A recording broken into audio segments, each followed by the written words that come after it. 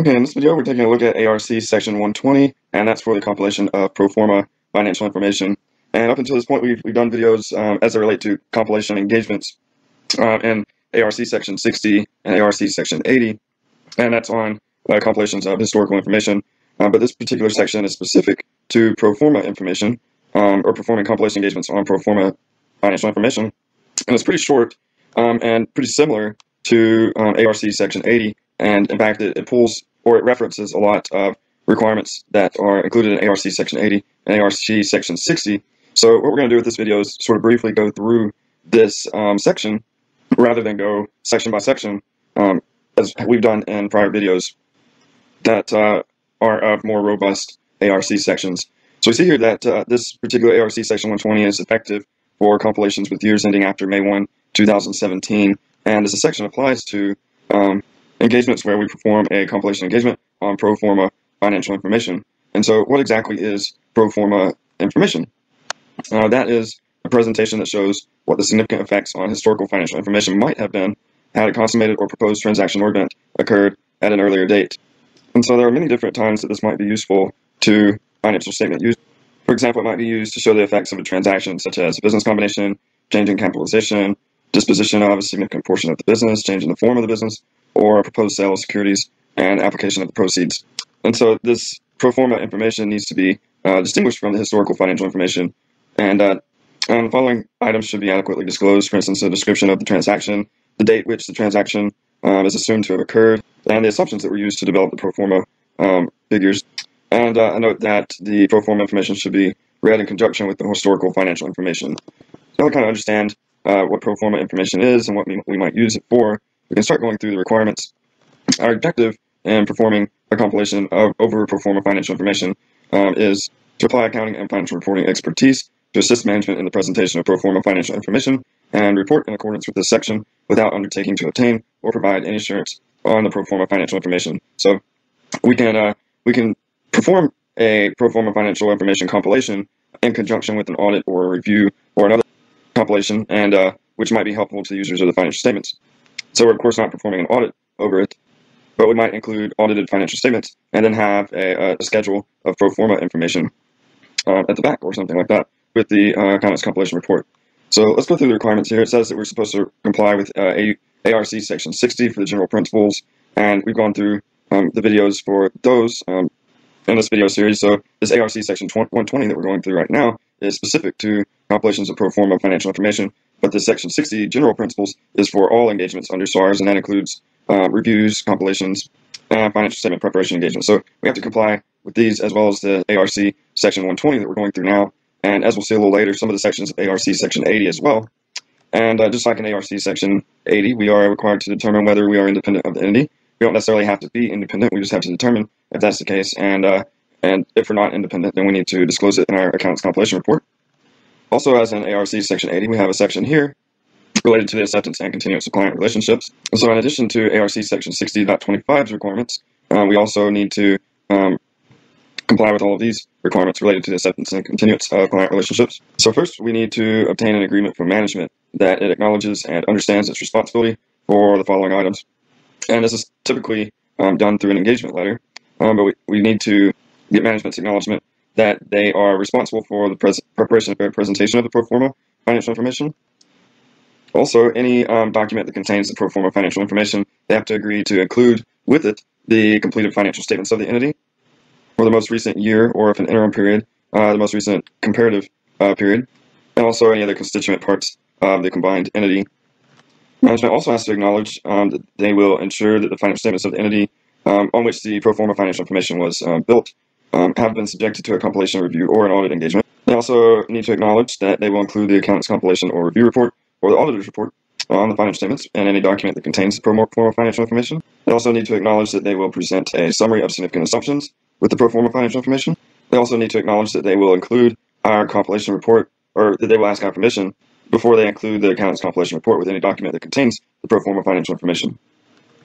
And if there's anything about the ARC section 60.25 or all of the preconditions for the engagement that we just discussed right here, if there's anything that we couldn't get satisfied about or that management wouldn't acknowledge their responsibility for that item, then we need to discuss it with management, and if we can't resolve or satisfy it to our liking, then we should not accept that compilation engagement.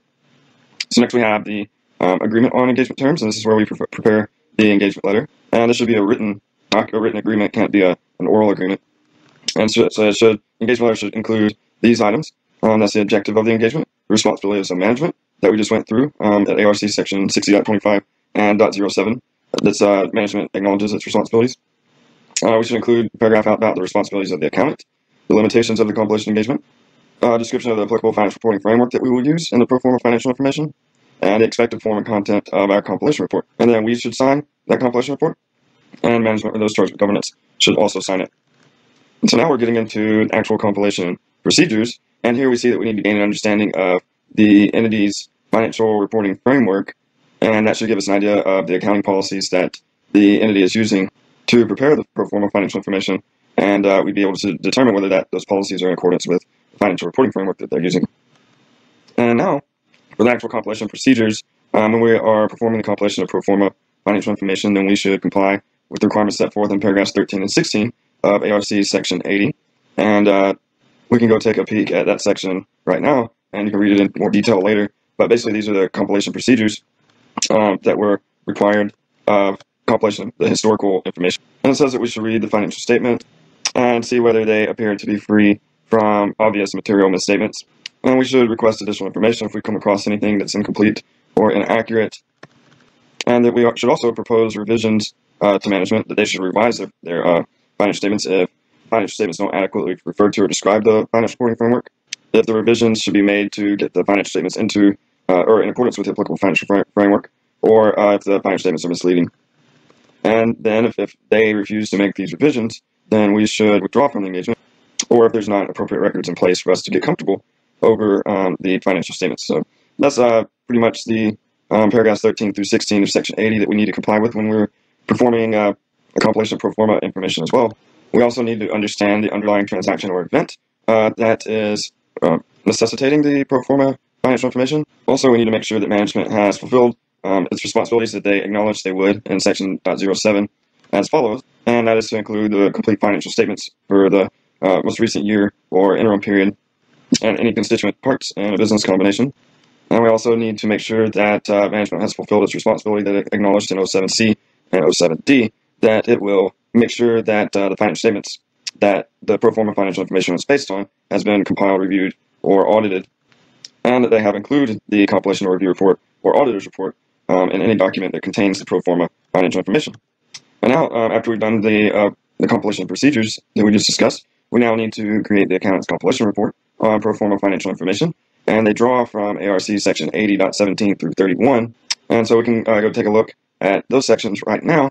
But if in the future you need to, you can go back and look at our videos on these sections in ARC section 80. But it starts out with the general rules for creating accountant's compilation reports, and then it tells us what to do if the financial statements were prepared in accordance with the special purpose framework. And then it tells us what to do with the report if we're not independent. And then it tells us what to do with the report if the client has omitted substantially all of the disclosures that are required by the applicable financial reporting framework. And then it tells us how to report known departures from the applicable financial reporting framework. And so if you want to know how to prepare the accountant's compilation report as it relates to the pro forma financial information, you'll need to go to our videos on ARC section 80.17 through 31 and go through those videos. Now back here in ARC section 120, in addition to those requirements in ARC section 80.17 through 31, we need to include these items in our accountant's compilation report if we're doing it on pro forma financial information. So we should also reference the financial statements from which the historical financial information is derived, and a statement as to whether those financial statements were subjected to an audit or review or compilation engagement. We should also reference any modification of the audit, review, or compilation report on historical financial information. So if it were a qualified opinion, or if there were any additional paragraphs added as opposed to the normal audit, review, or compilation report, we would want to note those in our compilation report on the pro forma financial information as well. And we also need to give a description of the nature and limitations of pro forma financial information. Okay, and so now that we've prepared the compilation report, we have to actually document the engagement and what we did. And so this section right here tells us what we need to document. It says our documentation at a minimum should include the engagement letter, the results of our procedures performed in accordance with paragraph 12, and that was the compilation procedures where we were required to read the financial statements, etc. We will also include in our documentation a copy of the pro forma financial information and also a copy of our accountant's compilation report. And so that concludes all the requirements of ARC section 120 as it relates to the compilation of pro forma financial information. I know we went through this quick, but you can go to this section to get more detail on it if you need it. Here's the application and other explanatory materials section, and these reference the requirements above and give some more color on how to comply with the requirements in hopes that that covers our responsibility to achieve the objectives in this section. Also, at the end, as we'll see, we'll have some exhibits. This is an illustrative engagement letter on to agree on the terms of the engagement with management. And also, we have an accountant's compilation report example for performing a compilation on pro forma financial information. So you can use this template to comply with the requirements of the accountant's compilation report.